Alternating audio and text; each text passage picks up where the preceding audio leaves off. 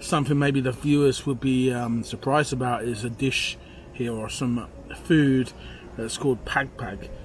You're familiar with Pagpag? I am, but I haven't tried it. Just explain to the Pagpag people what Pagpag is. Originates in Smoky Mountain in Tondo, and Smoky Mountain and around Happy Land, which are two of the super poor areas of Metro Manila.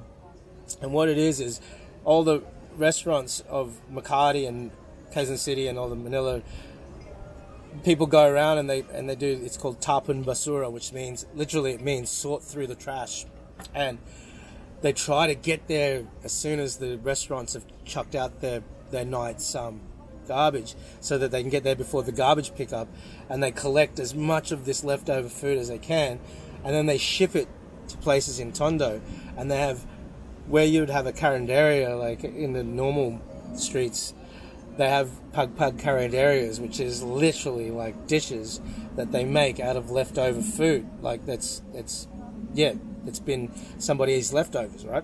And what happens is that in the poor areas, they make money off this. It's lucrative because it's a lot cheaper. They sell it. So I don't exactly know the meaning of Pagpag, but it's pretty much a mixture. It's like everything that's in the trash, then they sort through it, and they just mix it all up and stir fry it and serve it to people that are living in the area. And I've never tried it personally. But there's a lot of people that do eat that on a regular basis. There's a lot of places that actually COVID and the pandemic, it actually ruined a lot of people. Like they were starving because the restaurants, they weren't doing dine-ins, so they were all doing deliveries, like grab deliveries, and so they weren't chucking out food. There was no trash food, and a lot of the Pagpag places stopped making that food.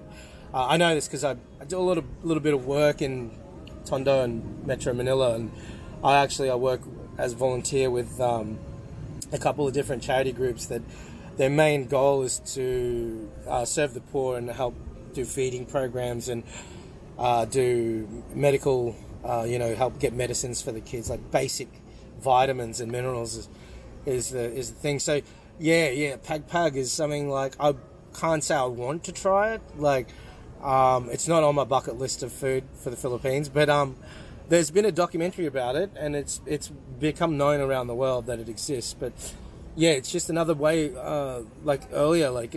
it's a way that Filipinos that are in die-hard circumstance, like extreme poverty, they've managed to take one man's trash and turn it into something, upcycled it and made it something that was not just consumable, but also, a viable contribution to their local economies, man. Like, yeah, it's pretty nuts.